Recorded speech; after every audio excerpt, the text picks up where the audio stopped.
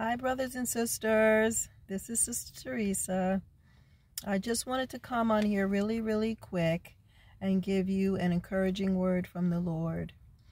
With everything going on in the world today, surely we are living in perilous times, and I know a lot of people are really going through a lot of heartache, a lot of pain, disappointment,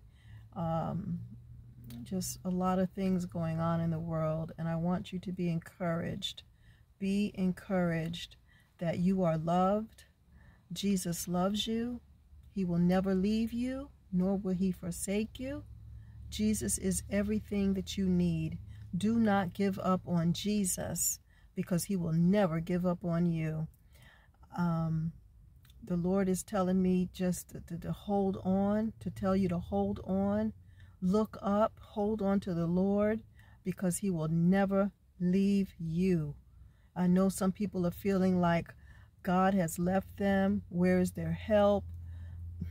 Jesus is with you. He loves you. He will never leave you, nor will he forsake you. I don't know who this word is for, but please be encouraged. Please hold on to Jesus. Don't give up. A verse of scripture that comes to my mind is Psalm 121 verses 1 and 2. I will lift up mine eyes unto the hills, from whence cometh my help. My help cometh from the Lord, which made heaven and earth. Jesus is your help.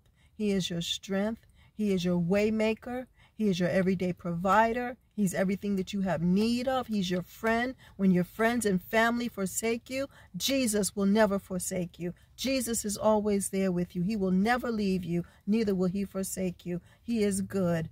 God is so good. He is just good, and he wants to have a relationship with you. He wants you to know that you are loved. You are loved and you are cared for. So hang in there. Don't give up. Don't forget that Jesus loves you, and he will always love you.